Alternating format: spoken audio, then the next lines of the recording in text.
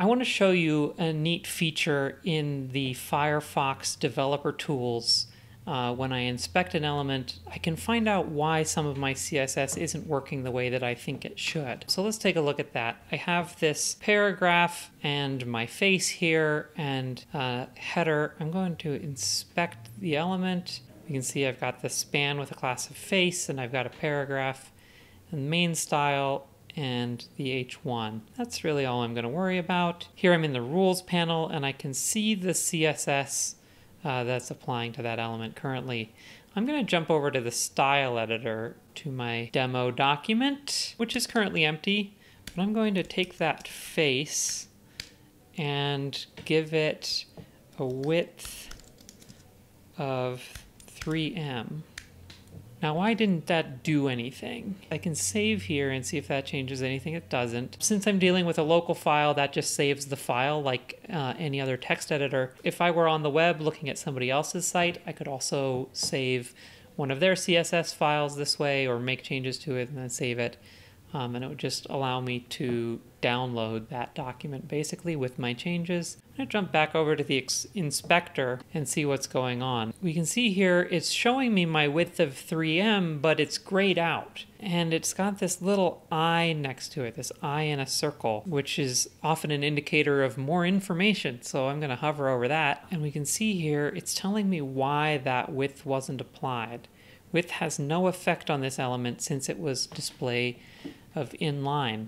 Try adding display inline block or display block. So that's helpful already. If I need more information, I can click on the Learn More link, and that's going to take me over to the Mozilla Developer Network documentation for width, which explains width only applies to block and replaced elements. It won't apply to inline elements.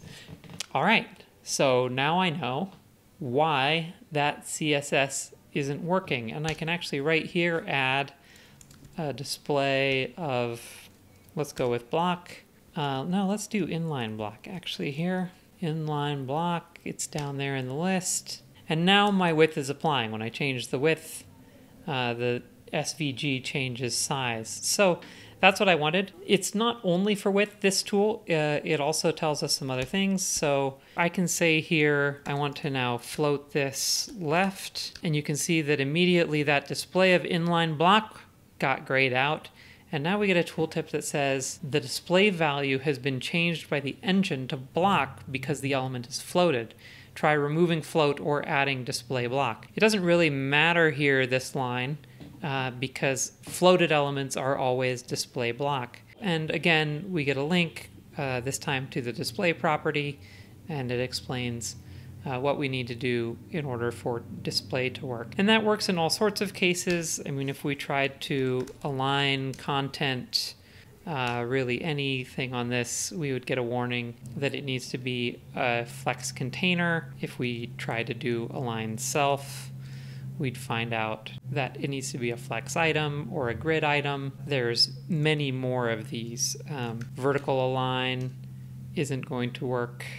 Oh, so let's look at that. So vertical align center, that's the wrong syntax, so we get a slightly different looking warning here. If we change that to middle, we again find that vertical alignment isn't going to work on floated elements, only on inline elements.